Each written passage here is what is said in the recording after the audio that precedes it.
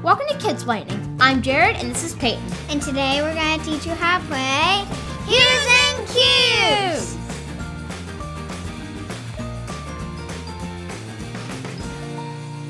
Hues and Cues is a really fun party game for up to 10 players from designer Brady and theop, who helped sponsor this video. In Hues and Cues, players take turns doing their best to describe a color using 1- and 2-word clues. While the other players try to get as close as they can to that color on this giant color board, I still think it looks like a dance floor. The game includes 10 sets of party hats, 3 of each color, the scoring frame, color cards, and the board. To set up the game, lay out the board, then put the cards face down to form the draw pile. Then let everyone pick their party hat colors. You can put the scoring frame to the side for now. Put one piece from each player to the left of the scoring track, which is the gray area at the top of the board. Each of the cards have 4 color squares with a code that matches up with the spot on the board. The board has letters down the side and numbers across the top, and works kind of like a giant battleship board. Like, this red square is C14. So when you find that spot on the board, it matches up with the color on the card.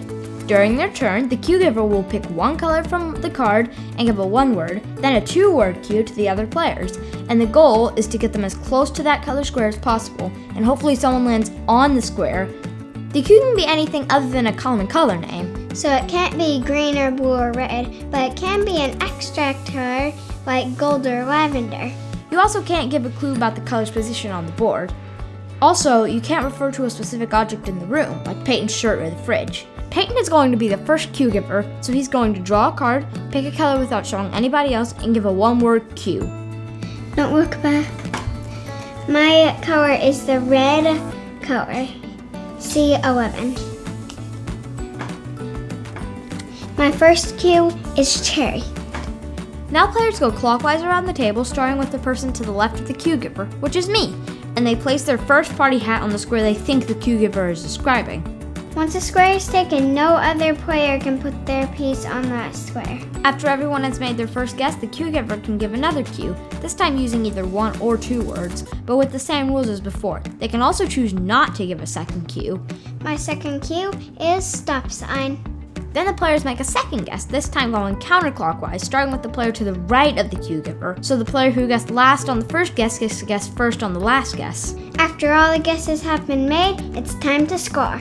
When you assemble your scoring frame, make sure the 2s are facing in and the 1s are facing out. The cue giver takes a scoring frame and puts it on the board with their color in the exact middle of the frame. The square I picked was C11. If a player picked the spot exactly right, they get 3 points. Any player who's inside the frame but not on the exact spot gets 2 points. And anyone who's outside the frame but touching it gets 1 point, and this includes the corner spots. And I get 1 point for each piece that's inside the frame. After everyone counts their points, they move their pieces on the scoring track. Then players go clockwise around the table, taking turns as the cue giver. For 3 to 6 players, the game ends when everyone has been the cue giver twice. For 7 or more players, each player gets to be the cue giver once. If you're having fun, just keep playing. The person with the most points at the end of the game wins. And that's Hues and Cues. If you have any questions, or if you have a game you want us to teach, leave a comment below. Thanks for watching. And don't forget to subscribe. See you later. Bye!